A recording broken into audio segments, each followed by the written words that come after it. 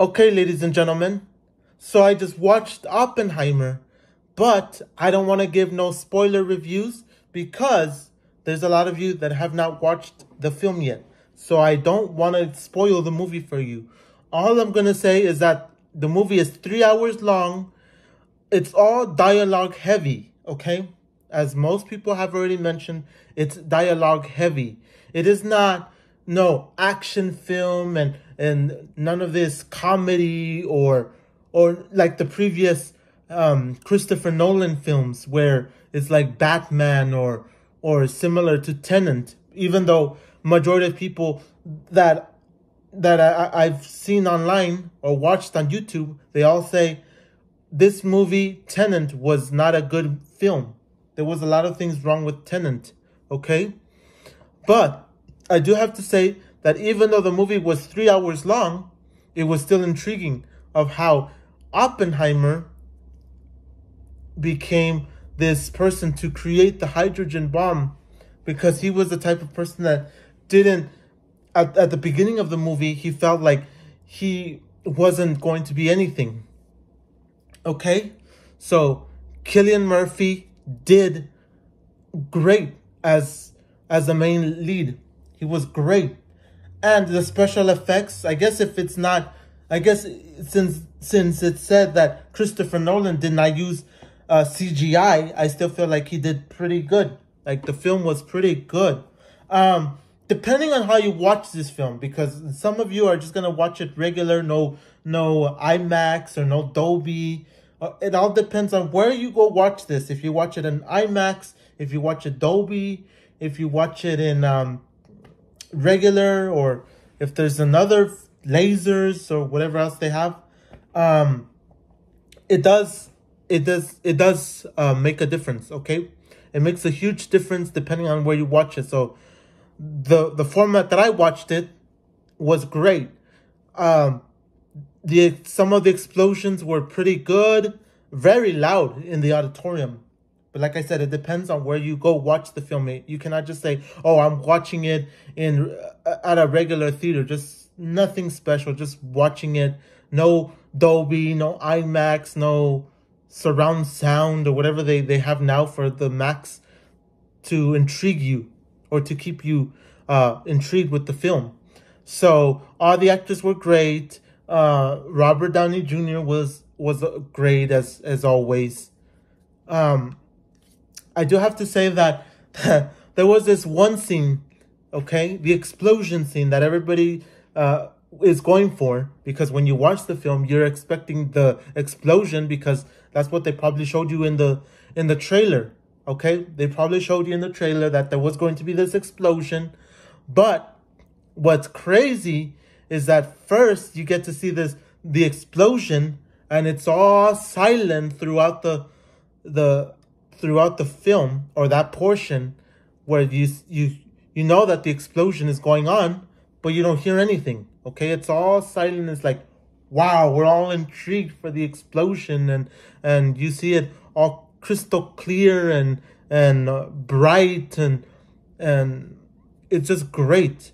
But like I said, after that, like a minute or two later, you do experience the explosion out of nowhere. You just hear it, like the after effects of the explosion. So it's just a random explosion depending on how you watch the film. Like I said, if you watch it in Dolby or IMAX and not in a regular auditorium, because if you just watch it in a regular auditorium, I don't think you feel anything or you hear anything special. But like I said, if you're watching it in the auditorium, like a special IMAX or Dolby, then the explosion just goes out of nowhere. You're not expecting it. You're just expecting like, oh, it's probably going to happen in a bit or 5 seconds later. But no, it happens 2-3 minutes later, and that explosion is crazy. Yeah, and some people got it took them by surprise. You didn't expect the explosion to happen like a minute or two later after the initial explosion. So the other thing that I do have to say is that a person that you didn't expect in the film was Josh Peck from Drake and Josh.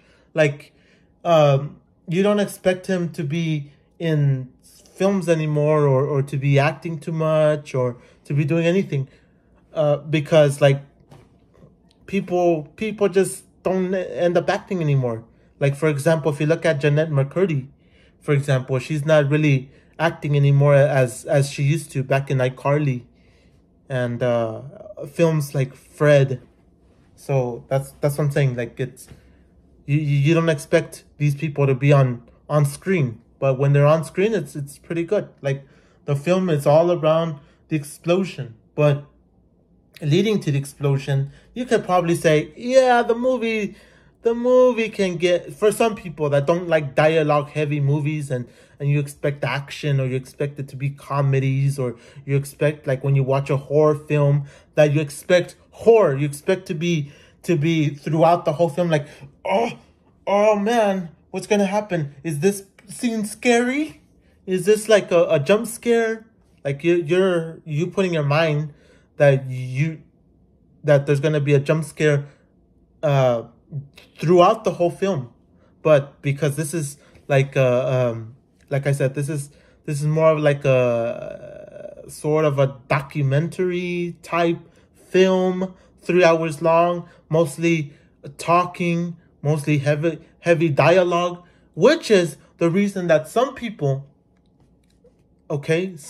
said this film is boring, because it's all dialogue heavy. Most people don't like documentaries or films that are dialogue heavy. But I do have to say that it was a great film compared to all the other movies that have been out, like comedies that people say, oh, I'm going to watch the funniest movie of the year. And then when you go watch the film, you're like, what? How did the person or the company say the funniest or the best movie of the year when it wasn't the best movie of the year? So with that being said, this film was pretty good. Like I forgot to mention, most of this film, Christopher Nolan says he didn't use CGI. Okay, he did it all physically, or he did it differently, which wasn't CGI, because he said that most people do CGI. So he probably looked at movies like 2001: A Space Odyssey, which some people find that movie boring because it's mostly musical. It's mostly based around images that are just still images. Like nowadays, if you remember back in the day with computers, with the screensavers, it just used to be like that, and then they just add music to the screensaver,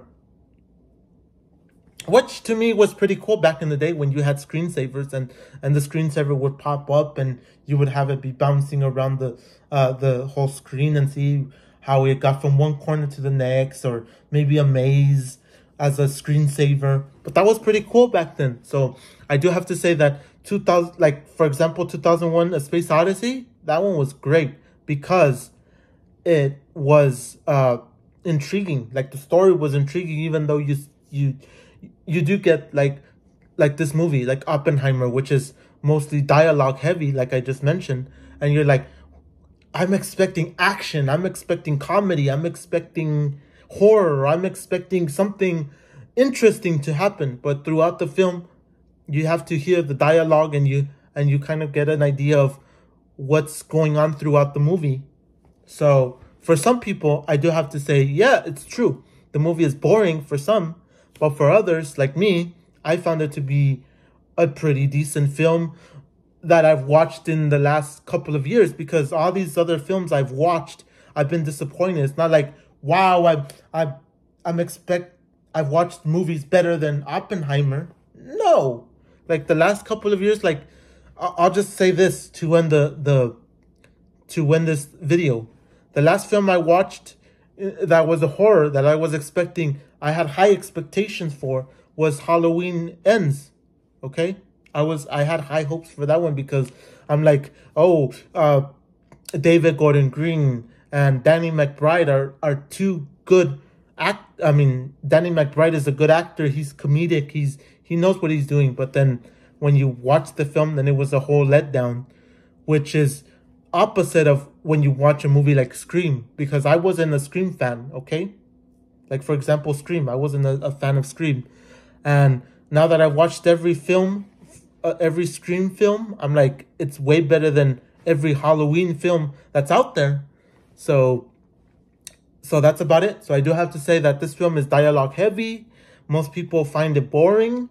But when you have these explosions that go throughout the film, because there's a lot of explosions that that just randomly appear during the film, which is unnecessary, but I guess they just decided to put them into the film, leading up to the actual explosion, to the real hydrogen bomb explosion, then you can say, yeah, it's a decent film.